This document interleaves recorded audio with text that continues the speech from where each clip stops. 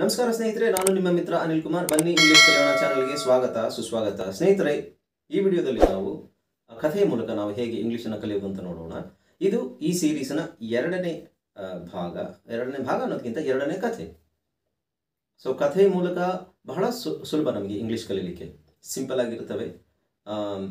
ಬೆಕ್ಕು ಇಲಿಯ ಕತೆ, ಆಮೇಲೆ ಟಾರ್ಟಾಯ್ಸ್ ಆ್ಯಂಡ್ ರಾಬಿಟ್, ಆಮೆ ಮೊಲದ ಕತೆ. ಸೊ ಇದರ ಮೂಲಕ ನಾವು ಇಂಗ್ಲೀಷನ್ನು ಕಲಿಯೋದಾದರೆ ಬಹಳ ಸಿಂಪಲ್ ಆಗಿ ಕಲಿಬೋದು. ಗ್ರಾಮರ್ ಬಗ್ಗೆ ತಲೆ ಕೆಡಿಸ್ಕೊಳ್ಳೋ ಅವಶ್ಯಕತೆ ಇರಲ್ಲ. ಇದರಲ್ಲಿ ನಮಗಾಗಲೇ ಗೊತ್ತಿರುತ್ತೆ ಈ ಕೆಲವು ಕಥೆಗಳು. ಕನ್ನಡದಲ್ಲಿ ಕೇಳಿರ್ತೀವಿ, ನಮ್ಮ ಅಜ್ಜ ಅಥವಾ ಅಜ್ಜಿಯಂದರು ಅಥವಾ ಅಮ್ಮಂದರು ಹೇಳಿರೋ ಆ ಕಥೆಯನ್ನು ಕೇಳಿರ್ತೀವಿ. ಹಾಗಾಗಿ ಇದನ್ನು ನೀವು ಇಂಗ್ಲೀಷಲ್ಲಿ ಕೇಳಿದಾಗ ಅದು ನಿಮಗೆ ಈಸಿಯಾಗಿ ಕಲೀಲಿಕ್ಕೆ ಅನುಕೂಲ ಆಗುತ್ತೆ. ಸೊ ಹಾಗಾಗಿ ಇದು ಎರಡನೇ ಕಥೆ ನಾನು ಹೇಳ್ತಾ ಇರೋದು. ಇದಕ್ಕೂ ಮುಂಚೆ ನಾನು ಒಂದು ಕಥೆಯ ವಿಡಿಯೋವನ್ನು ಮಾಡಿದ್ದೆ. ಅದರ ಹೆಸರು the frogs and the axe ಅಂತ. ಸೊ ಆ ಕಥೆಯನ್ನು ನೀವು ನೋಡದಿದ್ದಲ್ಲಿ ಆ ವಿಡಿಯೋನ ನೀವು ನೋಡೋ ಡಿಸ್ಕ್ರಿಪ್ಷನ್ನಲ್ಲಿ ಲಿಂಕ್ ಇರುತ್ತೆ. ದಯವಿಟ್ಟು ಲಿಂಕನ್ನು ಕ್ಲಿಕ್ ಮಾಡಿ ಅದನ್ನು ಸಹ ನೋಡಿ. ಸ್ನೇಹಿತರೆ, ಈ ಚಾನಲ್ಗೆ ನೀವು ಹೊಸಬರಾಗಿದ್ದರೆ ದಯವಿಟ್ಟು ಸಬ್ಸ್ಕ್ರೈಬ್ ಬಟನನ್ನು ಪ್ರೆಸ್ ಮಾಡಿ, ಹಾಗೆ ಬೆಲ್ ಐಕಾನನ್ನು ಪ್ರೆಸ್ ಮಾಡಿ. ಸೊ ದ್ಯಾಟ್ ನಿಮಗೆ ನಾನು ಯಾವುದೇ ವೀಡಿಯೋಸ್ ಹಾಕಿದ್ರೆ ನೋಟಿಫಿಕೇಶನ್ ಬರುತ್ತೆ. ಹಾಗೆಯೇ ಮೊದಲಿಗೆ ಈ ವಿಡಿಯೋವನ್ನು ಒಂದು ಸಲ ಲೈಕ್ ಮಾಡಿ. ಓಕೆ, ಸೊ ಈ ವಿಡಿಯೋದಲ್ಲಿ ನಾನು ಬೆಲ್ಲಿಂಗ್ ದ ಕ್ಯಾಟ್ ಅಂದರೆ ಬೆಕ್ಕಿಗೆ ಯಾರು ಗಂಟೆಯನ್ನು ಕಟ್ಟುವುದು ಅನ್ನೋದನ್ನು ಆ ಕಥೆಯನ್ನು ನಾನು ಇಂಗ್ಲೀಷಲ್ಲಿ ಓದಿ ಆಮೇಲೆ ನಿಮಗೆ ನಾನು ಅದನ್ನು ಕನ್ನಡದಲ್ಲಿ ಎಕ್ಸ್ಪ್ಲೈನ್ ಮಾಡ್ತೇನೆ. All right, okay. ಸೊ ಹಾಗಾದರೆ ವಿಡಿಯೋಗೆ ಹೋಗೋಣ ಬನ್ನಿ ಸ್ನೇಹಿತರೆ.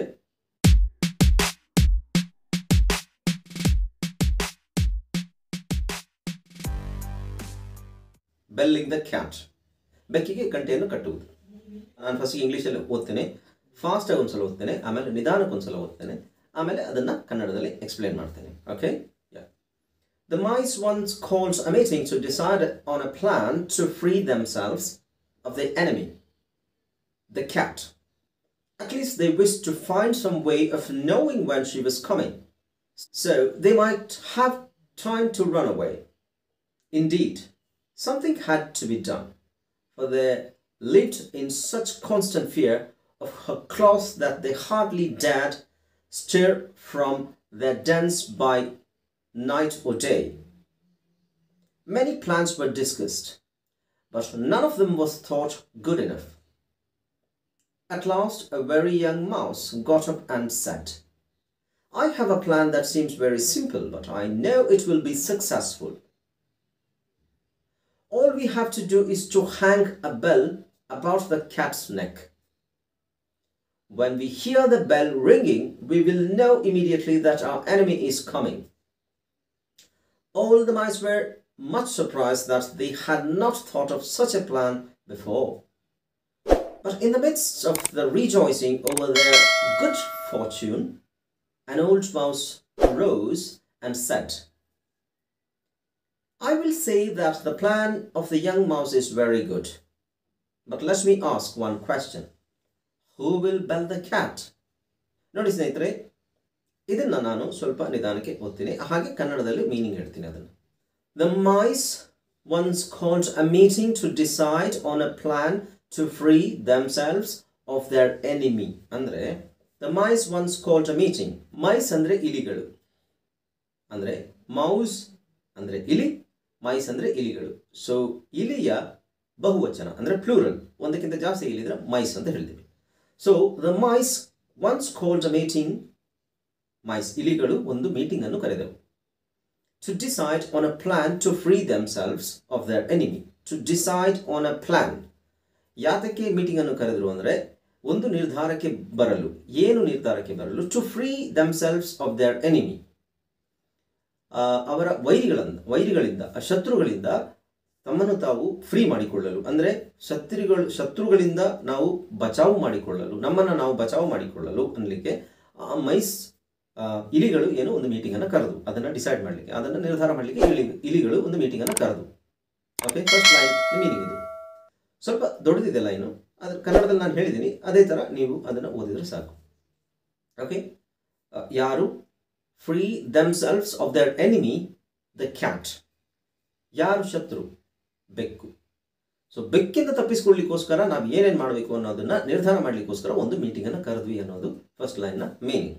Right, okay. ನೀವು ವರ್ಡ್ ಬೈ ವರ್ಡ್ ಮೀನಿಂಗ್ ಅನ್ನು ತಗೋಬೇಡಿ, ಜಸ್ಟ್ ಸೆಂಟೆನ್ಸ್, ಆಮೇಲೆ ನಿಮಗೆ ವರ್ಡ್ ಬೈ ವರ್ಡ್ ಮೀನಿಂಗ್ ಸಿಗುತ್ತೆ. ನೆಕ್ಸ್ಟ್ ಲೈನ್ ಏನಂದ್ರೆ at least they wish to find some way of knowing when she was coming. At least they wished to find some way of knowing when she was coming. ಅಂದರೆ ಕೊನೆ ಪಕ್ಷ at least ಕೊನೆ ಪಕ್ಷ they wished ಅವರು ಏನು ಬಯಸಿದ್ರು ಅಂದರೆ ಇಲಿಗಳು ಏನು ಬಯಸಿದ್ರು ಅಂದರೆ to find some way of knowing when she was coming. She ಅಂದರೆ ಇಲ್ಲಿ ಬೆಕ್ಕಿಗೆ ಹೇಳಿದ್ದಾರೆ, ಬೆಕ್ಕು ಹೆಣ್ಣು ಬೆಕ್ಕಿಗೆ ಹೇಳಿದ್ದಾರೆ when she was coming. At least ಅವಳು ಯಾವಾಗ ಬರ್ತಾಳೆ ಅನ್ನೋದ್ರ ಬಗ್ಗೆ ಏನಾದರೂ ನಮಗೆ ಗೊತ್ತಾಗಬೇಕು, ಅದ್ರ ಬಗ್ಗೆ ನಾವು ಡಿಸ್ಕಸ್ ಮಾಡಬೇಕು. ಯಾವಾಗ ಬರ್ತಾಳೆ ಅನ್ನೋದ್ರ ಬಗ್ಗೆ ನಮಗೆ ಗೊತ್ತಾಗಬೇಕು. When she was coming. Okay, so they might have time to run away. ಆ ಸಮಯ ನಮ್ಗೆ ಗೊತ್ತಾದರೆ ಆ ಸಮಯದಲ್ಲಿ ನಾವು ಎಸ್ಕೇಪ್ ಆಗ್ಬೋದು, ಆ ಸಮಯದಲ್ಲಿ ನಾವು ಓಡೋಗ್ಬೋದು, run away, ಓಡೋಗ್ಬೋದು. Indeed something had to be done. ಹೌದು, ಖಂಡಿತ ಏನಾದರೂ ಮಾಡಲೇಬೇಕು. Something had to be done. For they lived in such a constant fear of a clause that they hardly for they lived in such a constant fear ಅಂದ್ರೆ ಅವರು constant continuous ಯಾವಾಗಲೂ ಸದಾ ಕಾಲ ಆ ಹೆದರಿಕೆಯಲ್ಲೇ ಇರ್ತಾ ಇದ್ರು. ಆಫ್ ಅ ಕ್ಲಾಸ್ ಅಂದರೆ ಪಂಜ, ಈ ಬೆಕ್ಕಿನ ಪಂಜ, ಬೆಕ್ಕಿನ ಕೈ ಇದೆಯಲ್ಲ ಅದಕ್ಕೆ ಪಂಜ ಅಂತ ನಾವು ಹೇಳಲ್ಲ, ಹುಲಿಗೆ ಪಂಜ ಅಂತೀವಿ. ಕ್ಲಾಸ್ ಅಂದರೆ ಬೆಕ್ಕಿನ ಪಂಜ ಅಂತ ಹೇಳೋದು, ಬೆಕ್ಕಿನ ಕೈ ಕಾಲುಗಳು. That they hardly dared stir from their dens by night or day. They hardly ಅಂದರೆ ಬಹಳ ಕಷ್ಟ ಆಯ್ತು ಅವರಿಗೆ. ಡೆನ್ಸ್ ಅಂದರೆ ಇಲಿಯ ಬಿಲ, ಇಲಿಯ ಬಿಲ. ಹಾರ್ಡ್ಲಿ ಡೇರ್ ಟು ಸ್ಟಿರ್ ಅಂದರೆ ಧೈರ್ಯ ಮಾಡಿಕೊಳ್ಳೋದು. ಕಷ್ಟಪಟ್ಟು ಅವರು ಧೈರ್ಯ ಮಾಡಿಕೊಂಡು ಬಿಲದಿಂದ ಹೊರಗೆ ಬರಬೇಕಾಗ್ತಿತ್ತು. ಯಾಕೆಂದರೆ ಆಕೆಯ ಅಂದರೆ ಬೆಕ್ಕಿನ ಕೈಗಳು, ಪಂಜಗಳು ಅಷ್ಟು ಸ್ಟ್ರಾಂಗ್ ಆಗಿದ್ವು. ಗೊತ್ತಲ್ಲ ನಿಮಗೆ ಬೆಕ್ಕು ಇಲಿ ನಡುವೆ. ಓಕೆ, ಆಫ್ ದ ಡೆನ್ಸ್ ಅಂದರೆ ಬಿಲ. ಬೈ ನೈಟ್ ಆರ್ ಡೇ, ಹಗಲು ರಾತ್ರಿ ಅವರಿಗೆ ಕಷ್ಟ ಆಗ್ತಿತ್ತು ಬಿಲದಿಂದ ಹೊರಗೆ ಬರಲಿಕ್ಕೆ. ಯಾಕೆಂದರೆ ಬೆಕ್ಕು ಯಾವಾಗ ಬಂದು ನಮ್ಮನ್ನು ಅಟ್ಯಾಕ್ ಮಾಡುತ್ತೆ ಅನ್ನೋ ಭಯದಲ್ಲೇ ಇರ್ತಾ ಇದ್ರಲ್ವ. ಹಾಗಾಗಿ ಅವರಿಗೆ ಒಂದು ಡಿಸೈಡ್ ಮಾಡಬೇಕು, ಅದಕ್ಕೋಸ್ಕರ ಮೀಟಿಂಗ್ ಕರೆದಿದ್ದೀವಿ ಅನ್ನೋದು ಫಸ್ಟ್ ಲೈನ್ನ ಇದು. ಓಕೆ, ಸೊ ಇದು ಫಸ್ಟ್ ಪ್ಯಾರಾಗ್ರಾಫ್ ಇದೆಯಲ್ಲ ಅದರದ್ದು ಕಂಪ್ಲೀಟ್ ಮೀನಿಂಗ್ ನಿಮಗೆ ಅರ್ಥ ಆಗಿದೆ ಅಂತ ಅನ್ಕೋತೀನಿ. ಅಂತ ಟಫ್ ಏನಿಲ್ಲ, ನಾವು ಕೇಳಿರುವಂತಹ ಒಂದು ಕಥೆನೇ. ಓಕೆ ಸ್ನೇಹಿತರೆ, ಫಸ್ಟ್ ಪ್ಯಾಸೇಜ್ ನಿಮಗೆ ಅರ್ಥ ಆಯಿತು ಅಂದ್ಕೊಂಡಿದ್ದೀನಿ, ರೈಟ್? ಫಸ್ಟ್ ಪ್ಯಾಸೇಜ್ ನಿಮಗೆ ಅರ್ಥ ಆಗಿಲ್ಲ, ಇದನ್ನು ಈ ವಿಡಿಯೋನ ನೀವು ಬೇಕಾದರೆ ಎಡಿಟ್ ನೀವೇ ಮಾಡ್ಕೊಳ್ಳಿ. ಅಂದರೆ ಲೈಕ್ ಫಸ್ಟ್ ಪ್ಯಾರಾಗ್ರಾಫ್ನ ಮಾತ್ರ ನೀವು ಫೋಕಸ್ ಮಾಡಿ, ಅದು ಹೇಗೆ ಏನು ಅದರಲ್ಲಿ ಏನೇನು ವರ್ಡ್ಸ್ ಬರುತ್ತೆ ಅನ್ನೋದನ್ನು ನೀವು ಫೋಕಸ್ ಮಾಡ್ಬೋದು. ಇಲ್ಲಾಂದರೆ ನೀವು as a hole full video ನೋಡ್ತೀವಿ ಅಂದರೆ ಓಕೆ.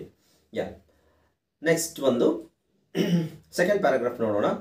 ಇದೆಲ್ಲ ಆದಮೇಲೆ ಮೆನಿ ಪ್ಲ್ಯಾನ್ಸ್ ವರ್ ಡಿಸ್ಕಸ್ಡ್. ತುಂಬ ಐಡಿಯಾಗಳನ್ನು, ತುಂಬ ಪ್ಲ್ಯಾನ್ಗಳನ್ನು ಡಿಸ್ಕಸ್ ಮಾಡಲಾಯಿತು. But none of them was thought good enough. ಆದರೆ ಅದರಲ್ಲಿ ಯಾವುದು ಚೆನ್ನಾಗಿದೆ ಅಂತ ಯಾರಿಗೂ ಅನಿಸಲಿಲ್ಲ.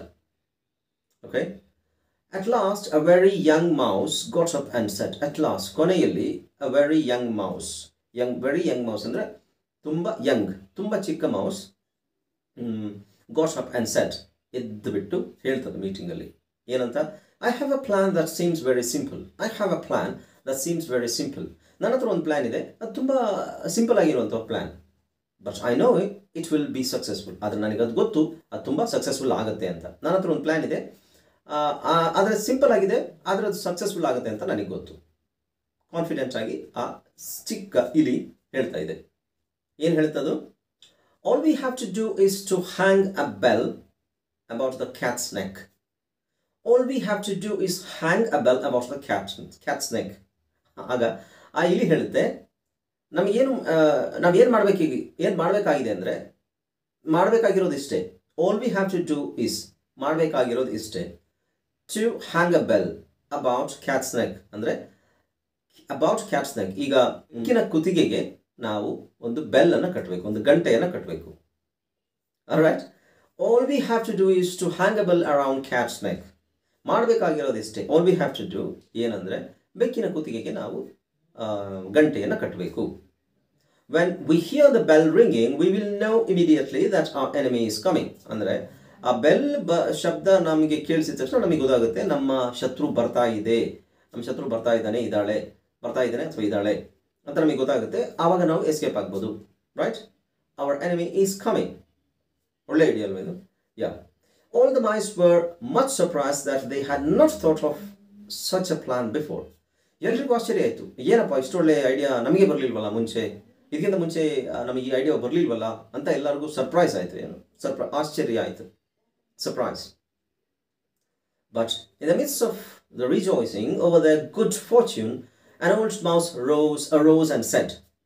ಸೊ ಅವ್ರಿಗೆ ಬಹಳ ಖುಷಿ ಆಯಿತು, ಈ ಥರದೊಂದು ಐಡಿಯಾ ನಮಗೆ ಸಿಗ್ತಲ್ಲ ಅಂತ ಹೇಳ್ಬಿಟ್ಟು ಅವರು ಅದನ್ನು ಸೆಲೆಬ್ರೇಟ್ ಮಾಡ್ತಾ ಇದ್ರು. ರಿಜಾಯ್ಸಿಂಗ್ ಅಂದರೆ ಸೆಲೆಬ್ರೇಟ್, ಖುಷಿಯಲ್ಲಿ ಸಂಭ್ರಮದಿಂದ ಇರುವಂತಹ ಸನ್ನಿವೇಶ. But in the midst of ಈ ಮಧ್ಯದಲ್ಲಿ, ಆ ಮಧ್ಯೆ ಓವರ್ ದ ಗುಡ್ ಫಾರ್ಚ್ಯೂನ್ ಅಂದರೆ ಮುಂದಿನ ಫ್ಯೂಚರ್ ಬಗ್ಗೆ ಯೋಚನೆ ಮಾಡ್ಕೊಂಡು ಅವ್ರು ಭಾಳ ಸೆಲೆಬ್ರೇಟ್ ಮಾಡ್ತಾ ಇದ್ರಲ್ಲ, ಆ ಮಧ್ಯೆ an old mouse arose and said.